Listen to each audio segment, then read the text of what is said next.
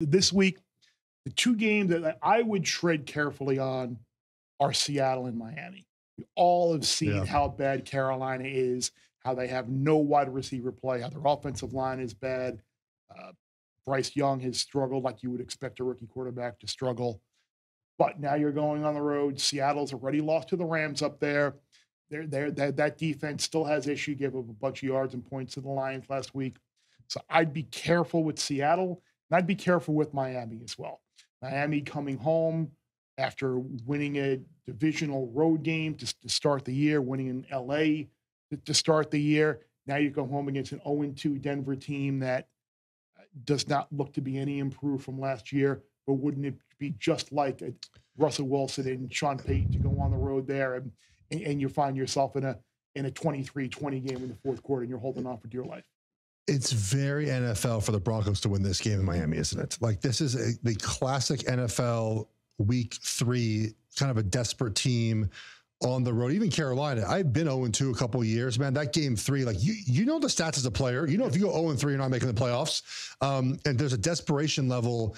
And the Broncos, as you know, Russell Wilson redemption in week 3 against a feel-good Dolphins team. It feels very NFL-ish for that to be a loss for the Dolphins. Yes, I'd be careful with those two right around the touchdown favorites if you're looking to be a little different in terms of avoiding those popular picks this week.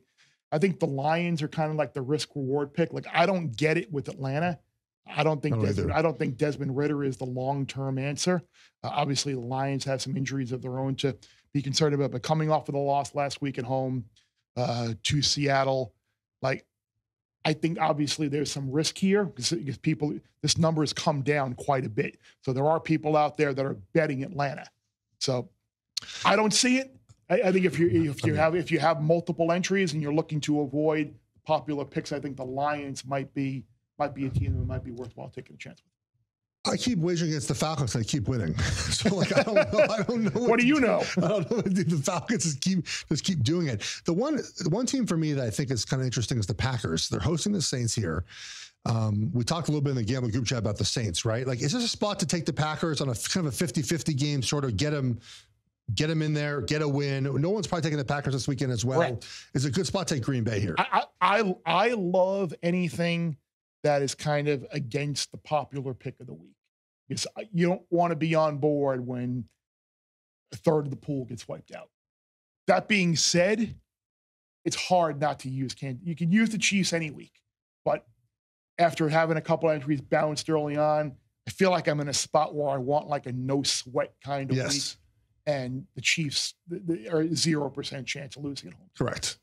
So I ultimately landed on Kansas City. Okay. Not creative, but I think Jeff's got a good point with Green Bay. I think the Lions are someone to consider as well. If you obviously don't want to use Dallas, Jacksonville, Baltimore, Kansas City. If you're in a smaller pool like I am, that not the circle pool, not paying thousands of dollars, you know, throw the Packers in there. But I get your point. If you're kind of down to a couple entries left and you've spent a lot of money on it, Kansas City is not a sweat. And hopefully we don't sweat out your 3 bets so far you've given on our show.